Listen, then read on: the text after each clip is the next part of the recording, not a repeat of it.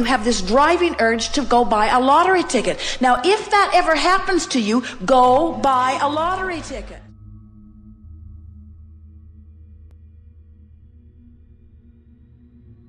Here's the thing. You can manifest winning lottery numbers, but the thing that is most interesting about that is that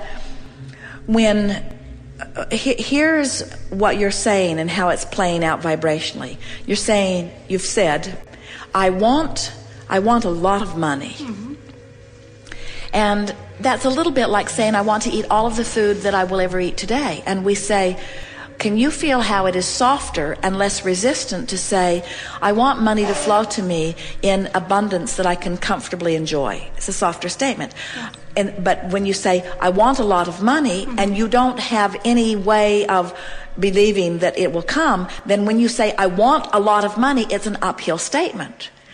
Now, let's play with this just a little bit so that you can mm-hmm. feel it, because it's a big topic for so many of you. Mm-hmm. So we're just going to offer some words under some conditions, and we're going to demonstrate by pointing whether it's upstream or downstream feeling. Okay. And we're predominantly going to focus upon the vibration that is yours, but it's not so different from what a lot of people in the room are feeling. So this will be beneficial to everyone. So, I want to win the lottery. Mm-hmm. Now, that was clearly an upstream statement, because what it was saying is, I want something that I don't have, and I don't see any viable way of getting it. So I want it to come through this method that I believe is possible, but the odds of it happening to me are really, really remote. In other words, that's what, when you say I want to win the lottery, that's what the vibration of it is saying. And it's upstream and therefore counter to all of this money that's calling you here. So when you feel that, in other words, when you feel that in your stomach, in other words, do you buy lottery tickets? Do any of you? When you buy lottery tickets, do you feel euphoria while you're putting your money down? If you're feeling euphoria while you're putting your money down, then keep doing it for the entertainment value. In other words, and for the most part, what we see in those who are in Las Vegas or those who are spending their money on the lottery is that those are upstream actions for the most part. It's a really rare one of you that is just bipping along and all of a sudden is overtaken with a feeling of elation. But if it is not that feeling that you are feeling, in other words, and so then people say, well, Abraham, I'm not really sure what I'm feeling. And we say, that's exactly the point that we've been trying to make all day here today. You've got this mix of energies going on that you have become accustomed to, and most of you are not really that keenly aware if your feeling's downstream or upstream, because you're up and down and up and down and up and down, and you don't focus upon anything long enough to really feel the feeling of it. Our friend just before who was talking, she'd been focused in alignment with Source long enough that she felt the true ecstasy. And if she felt like that while she was thinking about a lottery ticket, she should go buy a lottery ticket and it would be a winner. We're not kidding you. Right. But when you're buying one out of hope, or when you're buying one because you're bored, or you're buying one because you don't want to go home and wash the dishes, or you're buying one because in other words, people are buying lottery tickets in all kinds of vibration that will not possibly yield them what they want. Mm-hmm. And so, now we're not saying to you that this is not a good process by which your fortune will come to you. We're just saying, don't buy the ticket till you line up the energy. Don't buy the ticket till you line up the energy. And when you line up the energy, you won't need the ticket. Mm-hmm. Because when you line up the energy, the universe will yield it to you through this path of least resistance, and this one, and this one, and this one, and this one, until all of a sudden money will be flowing into your experience, and you will laugh at the remarkable ways in which it will come.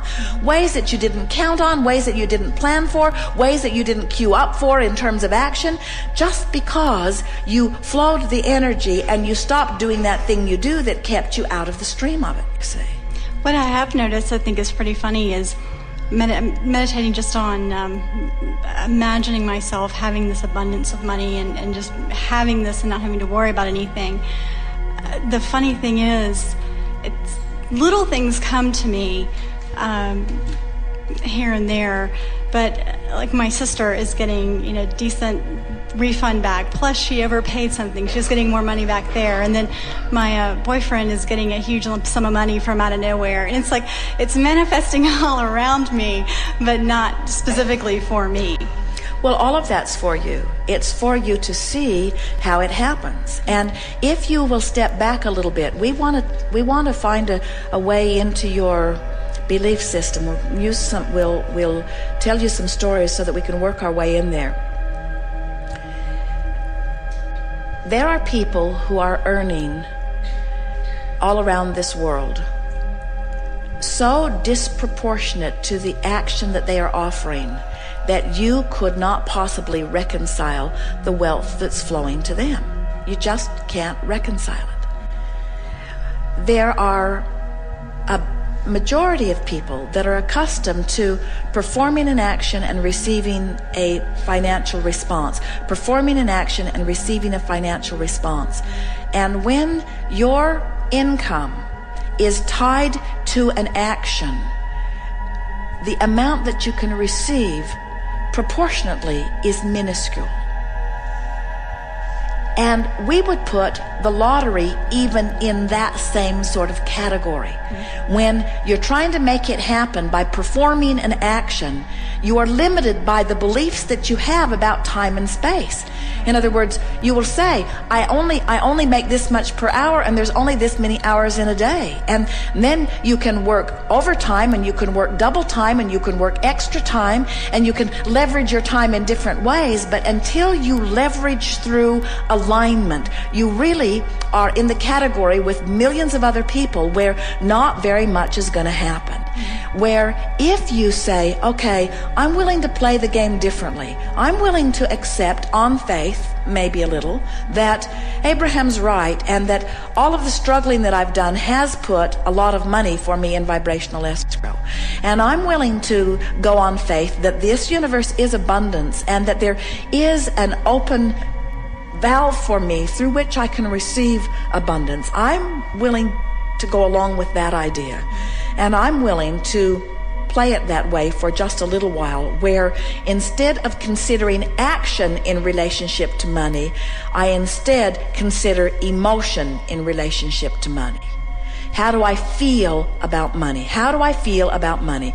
I'm going to leverage through emotion rather than bang it out through action. I'm going to leverage. Now, that doesn't mean stop your action. Go to work. Do whatever you need to do. Let the money come in the little, pitiful, mediocre way that it flows into your experience. In other words, you don't want to pinch that off. Let it come. But while it's coming, appreciate it. While it's coming, look forward to it. While it's coming, compliment yourself and compliment the others. In other words, let it be an energy game while you're living the action game, because you can do both. It doesn't have to be one or the other.